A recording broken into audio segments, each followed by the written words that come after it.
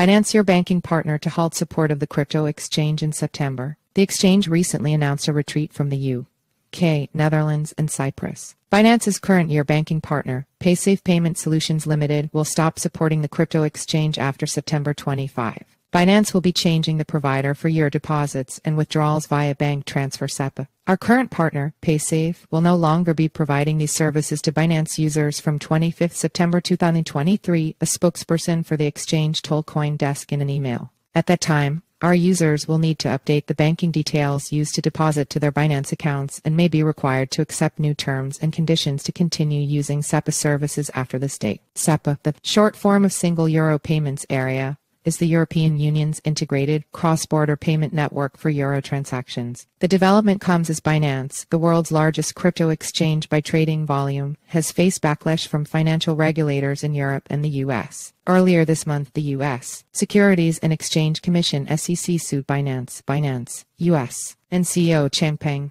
Zhao for violating multiple federal securities laws, including allegations of offering unregistered securities and commingling customer funds. Since then, the exchange has announced a retreat from the United Kingdom, the Netherlands, Cyprus, while Belgium's market watchdog ordered Binance to halt offering crypto services in the country. In February 2022, UK's financial regulator expressed concern over Binance gaining access to the country's primary payments network after the exchange secured a deal with Paysafe, the Financial Times reported.